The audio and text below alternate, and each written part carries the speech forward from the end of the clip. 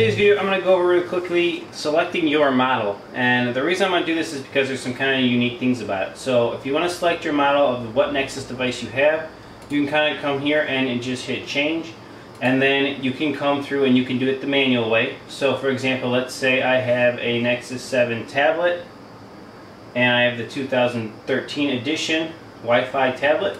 I would click that. Then I'd come in here and I'd find the build number on my device. So to find the build number, you're going to go into your device settings, scroll all the way down to the bottom, about, and that is the build number. So you want to find the matching build number over here on the device. So let's just say it is the latest Lollipop build, which is 21p. And shabam, you would hit apply.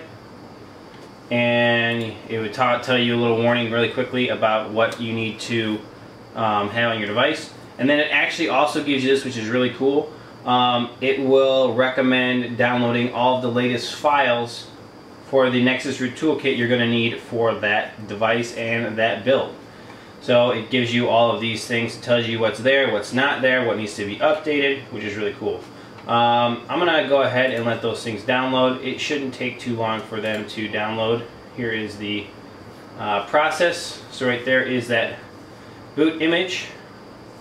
And it just checks it to make sure it's a good download. And then it's downloading the newest twerp recovery. And there you go. You have that also as well. And then it'll reopen up the toolkit. So there we go. And you just manually set up your toolkit for the Nexus 7 2013 edition Wi-Fi build, Android 5.0, 21p. Okay? That's the manual way of picking your model and type of device.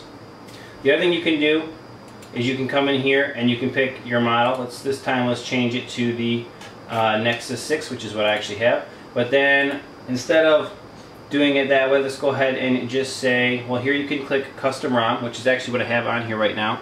This is a custom ROM. Or you can pick any build. So I'm going to go ahead and do that. I want to hit apply.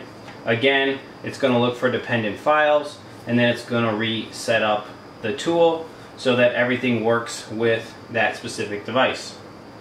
Alright, last thing you can do that's really, really cool is you can do the auto detect build.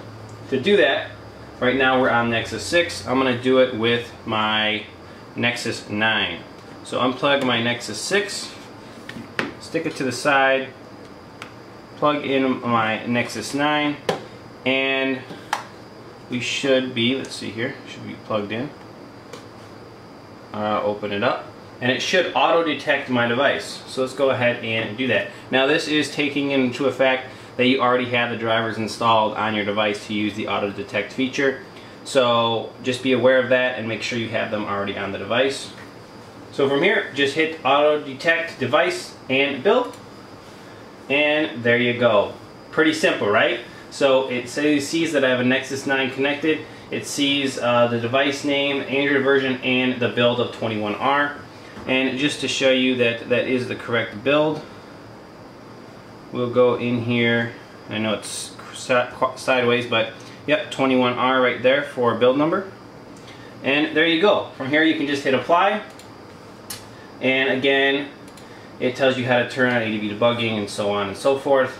And again, downloads the latest dependency files, which is just super nice. It really makes using this tool seamless, and you don't have to download anything else but the tool. All files will come and they'll download when you need to use them. That is the beauty of the Nexus Root Tool Kit. So there you go. That is going to be covering setting up which device you're using and how to do it, manual mode and automatic mode. Stay tuned for more videos on this device. We will be having quite a few as I cover all the features in this amazing tool. There you go. We'll catch you guys in the next one. Rootjunky out.